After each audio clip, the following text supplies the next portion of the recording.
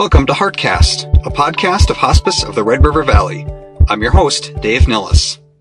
Today we're joined by Kriston Wenzel. Kriston is the lead grief specialist with Hospice of the Red River Valley. Kriston, it's the new year.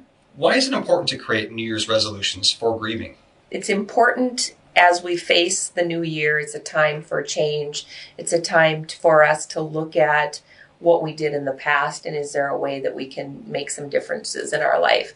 I think resolutions are one of those things that people look at as an opportunity to make some changes and things that might benefit for us. When we look at our grief, I think it doesn't matter if your grief was just happened recently or if it had been years ago. I think any opportunity we have to look at how can we improve on the focus of where our grief is a good time. In the new year, everybody's doing it. So it's it's a good time to look at it because it is an opportunity to say, yeah, there are some things I'd like to do a little bit different, or I need to continue to focus on my needs and what I can do and what I can do to help myself during this time.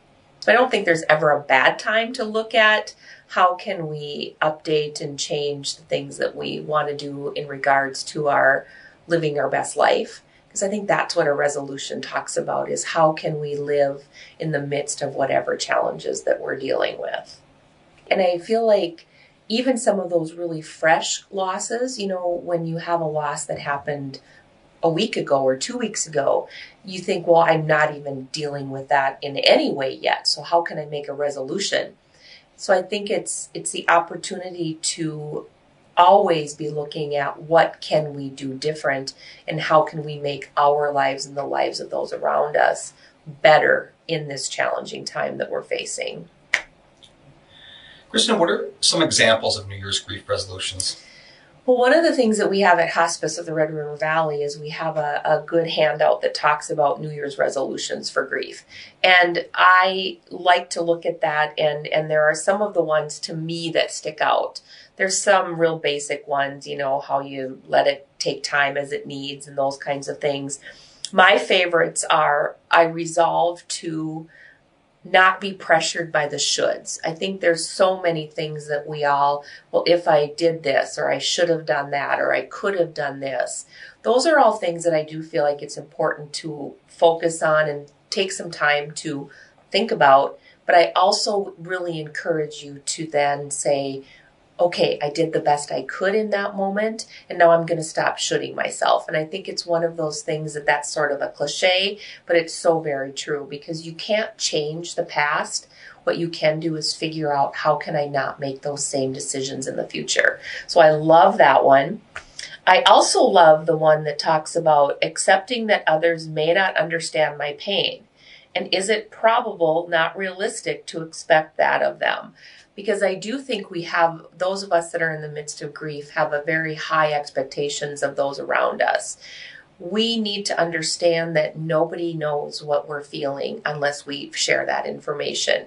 So the resolution in my mind is more of being more open, be more willing to tell people what you need instead of just saying, but they should know.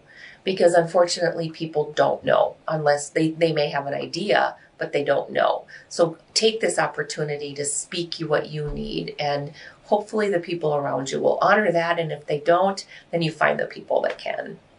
I also love to resolve to extend myself the same grace and patience I would to others, because I think we are very good at telling and taking care of other people, but not necessarily always understanding what we need ourselves, and that they are doing the best they can. So give that grace to yourself and to others around you.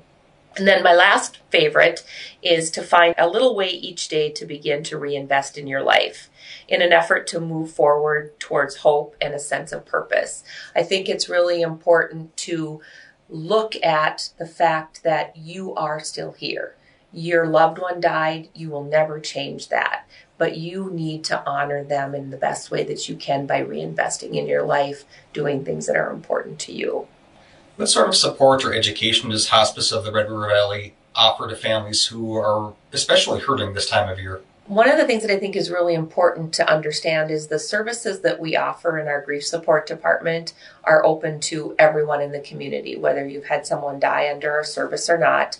So that's important to be able to know.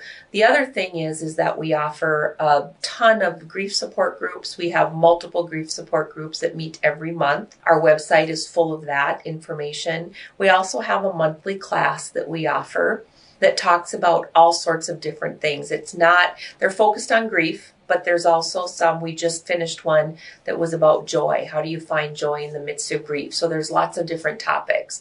Our website is an amazing place to go and find that information. The other thing that we offer is we do offer individual support. So if you have had a loss, you can sure reach out to us and find our information. We don't charge for our services, so we're willing to help in any way that we can. Even sometimes just a phone call is good. Thank you for listening to Heartcast. For past episodes and more information about Hospice of the Red River Valley, visit hrrv.org.